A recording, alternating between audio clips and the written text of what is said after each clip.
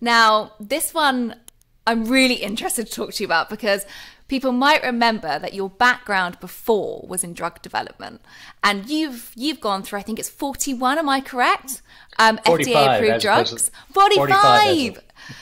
I mean, that's amazing. Okay, so you are one of the best people to speak to about this area, and I know that you've spoken about it before, but it's the GLP-1 antagonist, which for many people who might not know what that term is, it's also a brand called OZEMPIC, and there's many other on the kind of shops shelves that are very similar, but they're all these GLP-1 antagonists, which is the weight loss drugs. Well, they're actually diabetic drugs, but they're used for weight loss.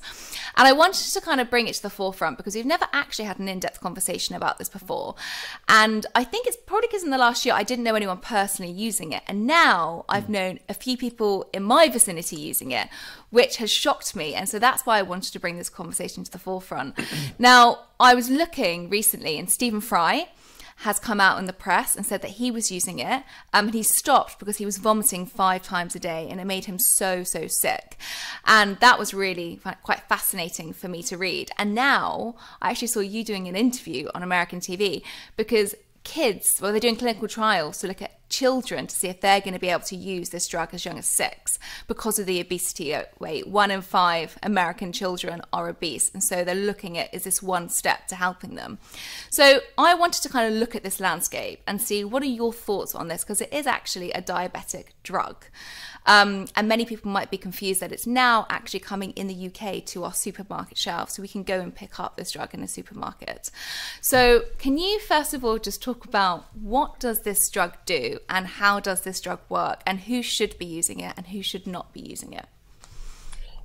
Wow. Okay. Let me unpack that. So first of all, let's reel things back and try to take the big picture, because I think that having the frame of the big picture makes it a lot easier to understand the facts and what the conclusions are. Okay, so first of all, GLP-1, those are 3 letters and a number that you might have heard of, but probably most people have no idea what they stand for.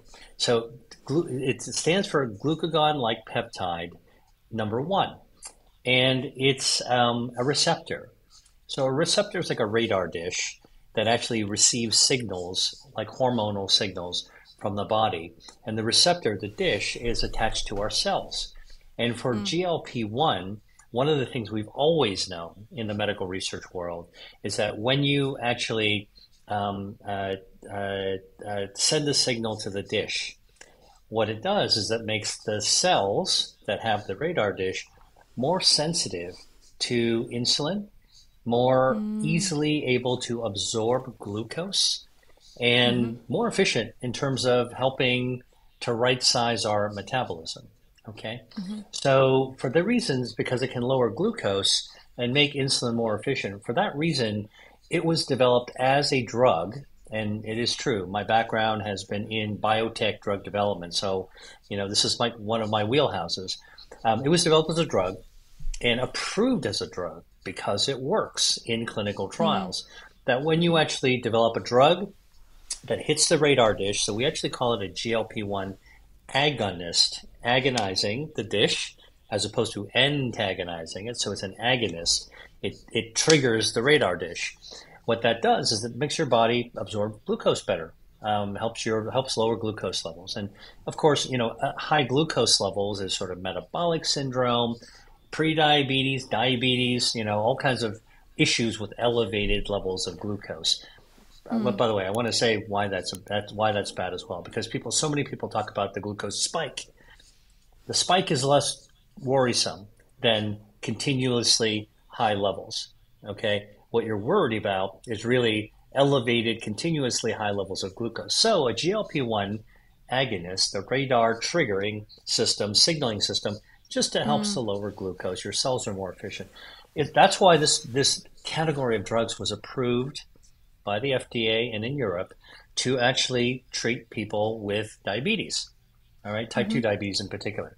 It works pretty safe for most people with diabetes, and it's not the first line, meaning that this is not something you would reach for, certainly not in a grocery store to treat diabetes. I know. All right? It's Okay. scary. So I'm going to come back to the grocery store thing in a second. But so now, in doing in the experience of actually using the GLP agonists like Ozempic and Wegovy in the real world, one of the things that was noticed is that there's also along with improved metabolism, there's also quite clearly weight loss. So long before clinical trials were actually done, which they have been done, there was this observational phenomenon that people who were diabetics who were taking the Ozempics were actually losing weight, lots of weight.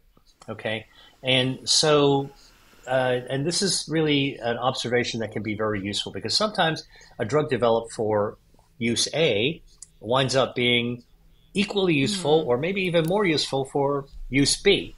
And an example of that would be Viagra, okay, the erectile dysfunction drug. Do you know, Sarah, what Viagra was originally developed for? Do you know, I feel like I do know this and I've gone blank. No. Okay. Viagra was originally developed to lower blood pressure. And the reason it lowers blood pressure is that the mechanism, the PDE5 inhibitor, what it does is it causes your blood vessels to relax, to vasodilate. And so when your blood vessels widen, your blood pressure drops. Now, in this particular drug's case of Viagra, when your blood vessels dilate, your penis gets bigger too. Okay. And so like erectile function improves. And so what happened is that in the clinical trial for hypertension, treating hypertension, because it works, the subjects who were involved in this study were observed to consistently have erections. And the drug company said, oh, wait a minute, maybe we're aiming at the wrong thing here. Maybe let's aim for something else. My point being, do you know what this reminds me of? And this will link into your work. I have Raynaud's syndrome, and many people on Raynaud's go on fluoxetine, which is an SSRI. I might have not said that correctly, fluoxetine or fluoxetine. It's an SSRI drug. And when they originally said to me, oh, you have such bad, severe Raynaud's, we're going to put you on this drug. And I said, isn't that an SSRI? And they said, yeah, but it's not all the high doses and it really works to help relax kind of the blood flow to get to your extremities. And that just made me think of these other kind of drug developments where it was obviously made for something else, but now it's being treated to use the Raynaud's syndrome. And in fact, Viagra has also been used to treat Raynaud's disease. So the idea... I've never been offered Viagra. And I didn't just offer it to you. So...